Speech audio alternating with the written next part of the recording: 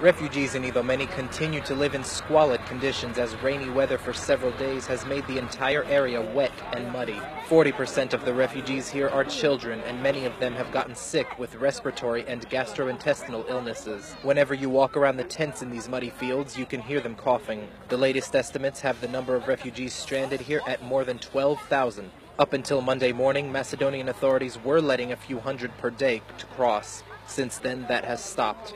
Many of the refugees stranded here, waiting to move north, have been here for several weeks. One woman, a Syrian refugee from Adaya, a town on the outskirts of Damascus, has spent an entire month in Idomeni. The last refugee to cross the border was just 2 places ahead of her in line. Many of the children you see here are still young enough to retain their innocence and youthful joy. When it's not raining, you can see them playing football, others singing songs with their mother in the tents.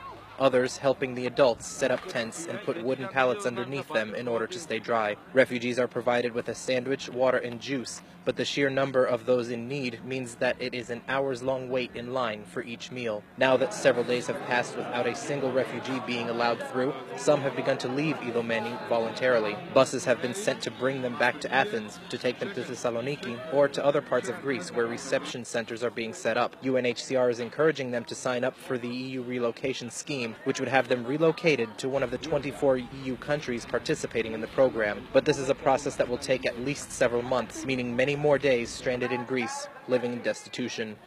Nick Barnets reporting in Idomeni for Athens Live.